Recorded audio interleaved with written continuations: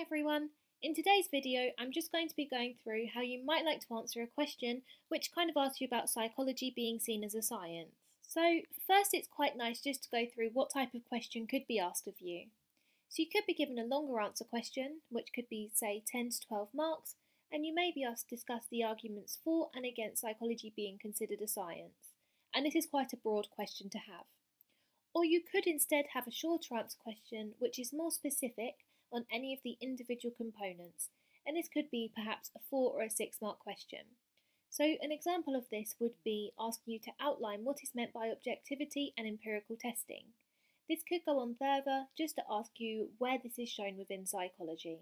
And for this you just have to give a quick example as to where we see this within psychology, and the approaches is always a nice place to go. So now I'm just going to be going through the different features of a science which are mentioned within the specification, and so you do need to know.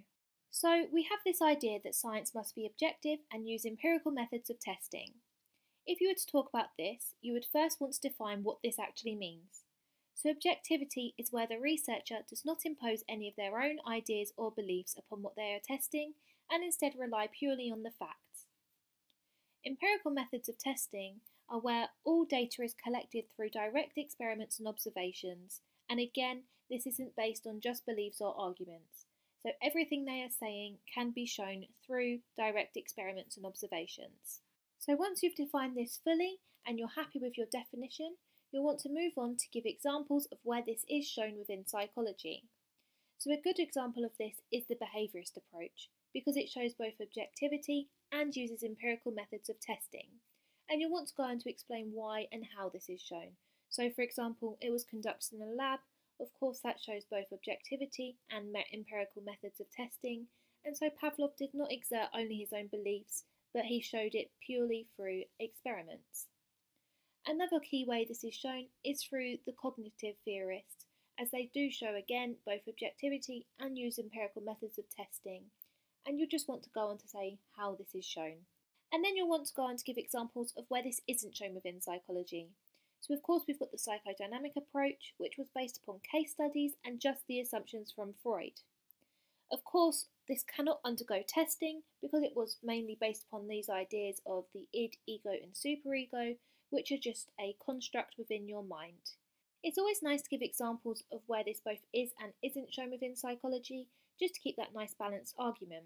So depending on the style of the question, you may want to give your conclusion here, and you'd quickly sum up everything you've said, as well as saying whether or not you feel psychology is objective and does use empirical methods of testing. You also need to make sure that you link everything back to the question. Next, you've got the idea that science tests theories and allows for hypotheses to be tested. So first, you'll just again want to define what this means. So a theory is a set of laws that can explain different events and behaviours. And then you've got your hypothesis, which of course is a prediction made at the start of an experiment indicating what could happen. You may also want to go on to explain that they need to be worded in a way that allows for testing, meaning that they're operationalised. You may also want to include the fact that we've got experimental and null hypotheses. And again, depending on the type of question, you may want to go on to explain further that hypotheses then need to be tested in order to see if they're supported or refuted. If the hypothesis isn't supported, it will need to be revised. Deriving these new hypotheses from theories is known as deduction. It may then be a good idea just to go on to give an example of a theory and a hypothesis, and as I've noted here, a good area for this is memory, just because there's a lot of research there that we've learnt about, and so you could easily just stick in one of those and give what the hypothesis would have been as well as what the theory is. So for example, capacity, duration and coding of short-term memory. You could of course integrate these examples into your definitions instead, just so that everything flows nicely and everything you've worded so far is clear. Next, we've got this idea of paradigms and the paradigm shift. So again, the first thing to do would be to define what this means. So of course, a paradigm is a set of assumptions and methods of which all sciences have agreed upon. It's been said that social sciences lack this shared paradigm, and so are more pre-sciences. Next, you've got the paradigm shift, which is when an accepted paradigm is challenged and the evidence against the existing paradigm is too great to ignore. And this in turn leads to a scientific revolution and then a new paradigm. So, because it's been said that social sciences lack this shared paradigm, you may then want to go on to explain how psychology actually differs. So of course, instead of having a paradigm, psychology has these levels of explanation. You may then want to go on to explain why psychology doesn't have this paradigm, and this of course is just because psychology has too many differing theories, and this is clearly seen through our different approaches.